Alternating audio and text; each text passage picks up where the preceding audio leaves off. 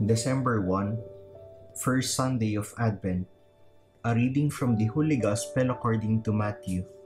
Jesus said to his disciples, "For as it was in the days of Noah, so it will be at the coming of the Son of Man.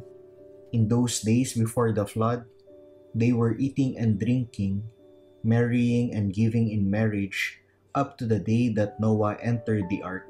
They did not know until the flood came and carried them all away.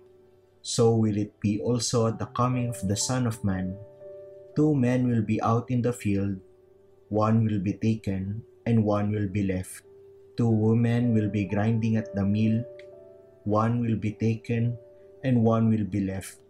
Therefore, stay awake, for you do not know on which day your Lord will come. Be sure of this. If the master of the house had known the hour of night when the thief was coming, he would have stayed awake and not let his house be broken into. So too, you also must be prepared, for at an hour you do not expect the Son of Man will come." The Gospel of the Lord. Staying awake.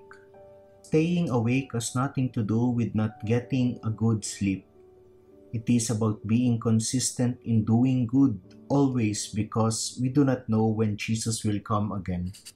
Jesus does not want his disciples to be caught unawares, as in the time of Noah, when the people were busy eating, drinking, and merrymaking, unmindful of warnings on the coming disaster. They were not interested in knowing why Noah was building the ark. Christians must always be on high alert level. They must use their time and resources doing the will of God.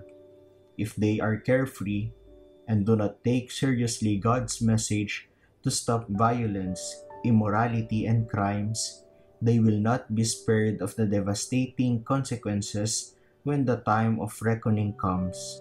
Paul specifies how to wake from sleep.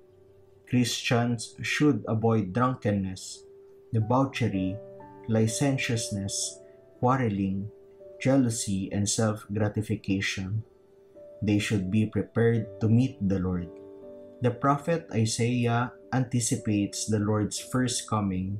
The Messiah will attract people to Jerusalem to worship the Lord and be instructed by Him. He will exercise judgment on all peoples. He will make people reconcile with one another. All their weapons of war will be recycled into farm implements. In this season of Advent, we await the coming of the Lord on His birthday, as predicted by Isaiah.